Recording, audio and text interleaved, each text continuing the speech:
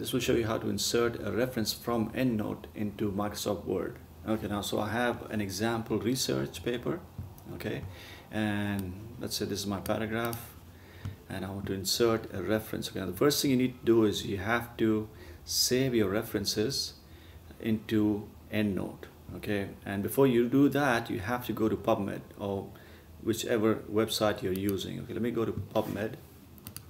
Okay, let's say PubMed. Okay, and that is PubMed. You type in your keywords and search the appropriate articles that you want for your research. Okay, let's say I'm going to do a research on low back pain. Search, and let's say you select a few of them. Okay, now you come over here to the send to and you save it as a file, and you would have to select Medline, and of course you will say create file. As soon as you say create file, you will have a security box and the file will be saved. Let me open the file. Okay, and I'll just save it over on the desktop so I know where it is. I can give it any name that I want.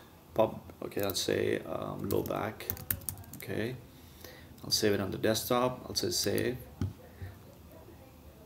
Let me close this, and then once you're done with saving your research data or your research papers, you can just close this. You don't need this anymore.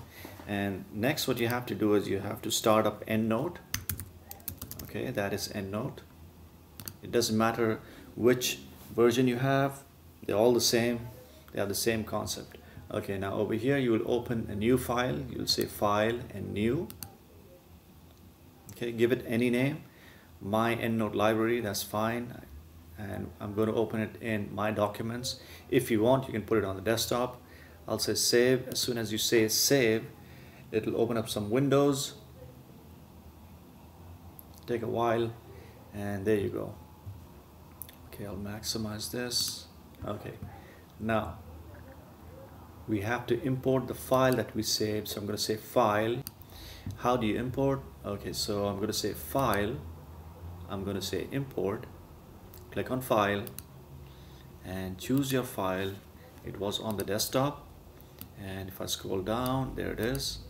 Click open, and the filter will be other filters, and I'm going to select PubMed, PUB, press enter, and I'm going to click on PubMed, click on choose.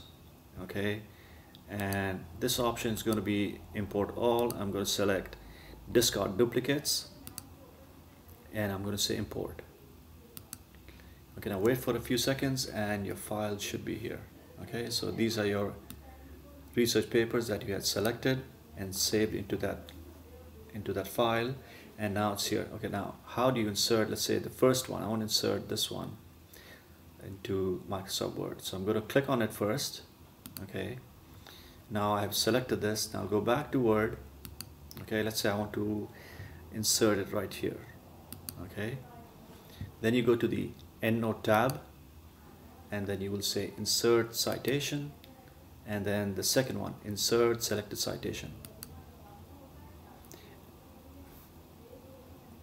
and automatically it will insert the citation. Okay, now by default the style that you have selected is the style that comes by default is annotated, and let's say I want to change that. Let's say I want to have numbered style.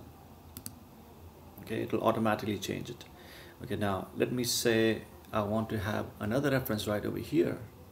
Okay, let me go back to Endnote. Okay, I'm going to select this one, the second one, and I'm going to go back to Microsoft Word, and I'm going to say insert selected citation.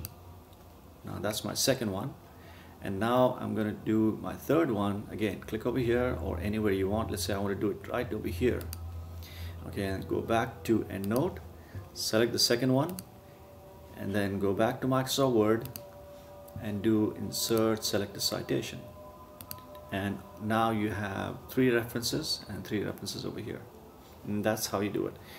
Okay, let me take that on a different paper, on a different sheet. I'll do a page break over here and I'll call this references, so that all of your references are on a separate page. Now you can go anytime, let's say you don't want to use numbered style, you can go back over here and you can say author date style, and automatically this will change over here, and of course it will also reflect the changes over here. Go back and let's say Vancouver style. There you go, that's Vancouver style, and there you go. Okay, it will format and change the formatting in the whole document. That's it. Thank you so much. Thank you for watching the tutorial. Thank you.